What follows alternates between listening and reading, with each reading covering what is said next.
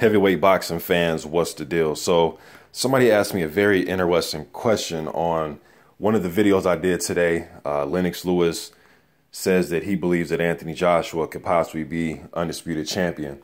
So go check that video out if you haven't already today. But somebody in the comment section, and his username is Moneyman. So shouts out to you for leaving this question. He says that he thinks Bowe beats Lewis, and he asked me, what do I think about that? Okay, so that is a fight that I definitely wanted to happen in the 90s, along with a old Foreman versus a old Holmes. There's a lot of fights that I want to happen, man, back in the 90s. But to this fight specifically, now we know the history. They fought each other in the Olympic Games. We know how it is in the amateurs. Just because you beat somebody in the amateurs does not mean you can beat them in the pros. Sometimes it works out, sometimes it doesn't. Example, Henry Tillman beat Tyson 2 times in the amateurs. Tyson completely wiped them out when they were pros. Ray Mercer, he beat Tommy Morrison in the, USA Olympic trials. He beat him, right? Got to the pros, beat him again. So sometimes it works, sometimes it doesn't. Guys are completely different fighters once they turn professional. Sometimes they get better.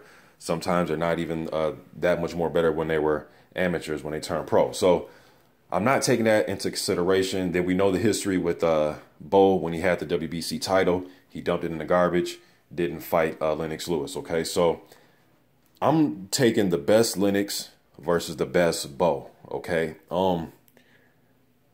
I believe that at his best, Lennox Lewis is a better inside. Bowe is a better inside fighter than Lennox Lewis. I believe that Bowe had trouble sometimes when the other fighter can establish his jab. Not only, now I know Galata was hitting him in his nuts, and that was the reason why, that was one of the reasons why he was hurting Bowe. But what I thought was giving Bowe trouble was when he was working his jab. The second fight with Holyfield, I thought Holyfield won that fight, and it was a close fight, but I thought Holyfield was getting the better of Bowe in that fight when he was able to establish his jab and his movement, and he just didn't sit there and try to fight an inside fight with Bowe. On the inside, I think Bowe will work Lennox over. I do. I think every time guys got close, Lennox had to clamp down on you. He would sometimes use his free hand to hit you. He would do his old, he'll, put all his weight on you and try to, punch you while he has his weight sitting on you. He wasn't good as an inside fighter as Bowe. So I'll give that to Bowe. Lennox, though, I believe had the jab, he had the patience, and he had a good enough right hand where I think he could have kept Bowe at bay.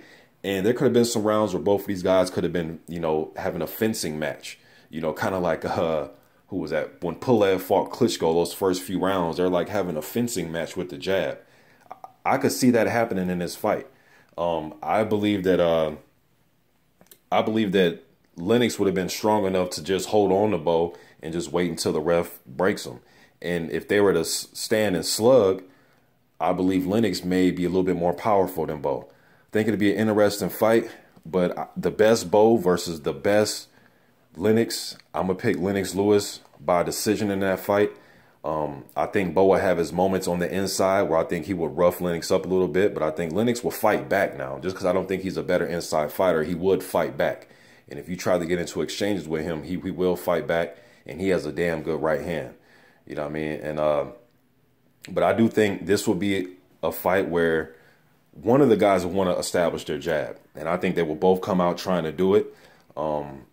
If you want to say Bowe had a little bit quicker hands, I can say that too. I mean, you can argue that, but I think Lennox Lewis, his jab and his right hand will keep Bowe at bay. And you may say, well, both guys are big, tall guys with long reaches, but I think Lennox will get Bowe's timing, man, and he'll time him with that jab. He'll triple up, double up on the jab, quadruple up on the jab. I see Lennox winning this fight, man. I don't think Bowe could have beat him as a pro. It will be a close fight, will be an interesting fight. And if you have Bowe winning this fight, I could see why, but I don't know, man. I just think Lennox is the stronger of the two when they're both at their best. And I believe Bowe was more of a fighter. Like, he really didn't want, he wanted to use his jab to set up, but he was like a big, he had like the mindset of a smaller heavyweight in a big guy's body. Now there are some fights I thought where he could have used his size to beat a lot of guys from that era, guys that he didn't get to fight. I thought he would have gave Tyson some problems. you know. But a guy like Lennox, I think, is all wrong for Riddick Bowe. Just my opinion. I'd love to see your comments, see what you guys think about it. I'm out.